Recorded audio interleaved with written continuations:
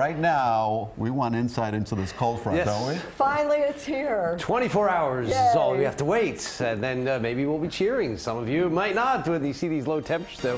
52 degrees Wednesday morning, and Thursday morning will be at 49 degrees. The front coming through tomorrow morning.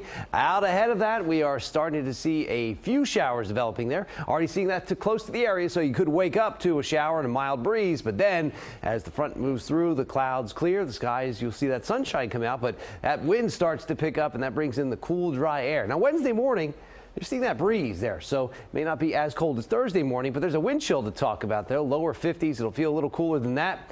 With that sunshine, it tries to help. We don't see much of a warm-up Wednesday to Thursday, but as the high-pressure area moves overhead, it's calmer. And when you see that, that can let that temperature actually get colder. Not as cold with that wind chill, but temperatures could easily be dropping into the upper 40s in some areas, especially inland.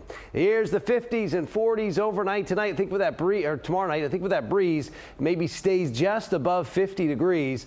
But then again, Thursday morning, there's that temperature a little warmer closer to the coast with a lighter breeze, but you go inland a bit, 50 or maybe even 49 degrees. Wind speeds are turning to the north and picking up here, up around Gainesville, but not quite in Orlando. That's where the front is, so you'll see those winds turning to the north, northwest overnight tonight and throughout the day tomorrow. The skies will clear after we get a few showers out there. We're seeing some patchy fog developing and maybe just a few passing showers. They're getting closer. This is what you could be waking up to tomorrow morning as these move through the area. Brief little rain showers.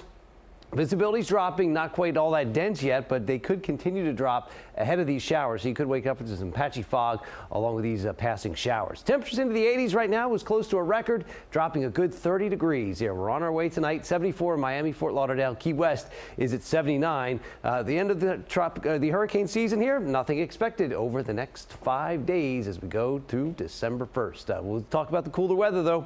Patchy fog, 69 degrees, west-southwest wind, 5 to 10 miles an hour. We're turning northwest throughout the day tomorrow, so we have the early shower, then the cooler breeze late. That wind continues to gust overnight tomorrow night. It feels a little cooler Wednesday morning. 2-foot seas on the water there, west-northwest wind, 5 to 10 knots. Extended forecast after 2 little cool days. See a nice little rebound Friday, Saturday, Sunday, and Monday. Showers are back and temperatures are back above 80 degrees.